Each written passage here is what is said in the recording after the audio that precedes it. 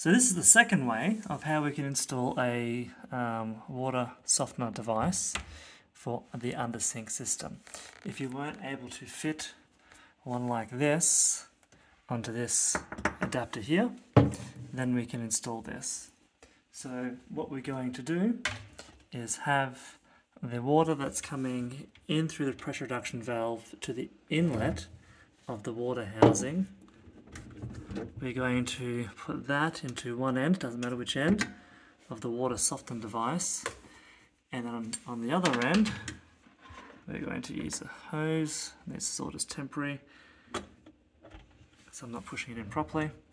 And you would have it a little bit neater than that, but essentially it would just sit on top like that with water coming from the inlet and then going out to the inlet of the housing, and then that would come out up to your tap.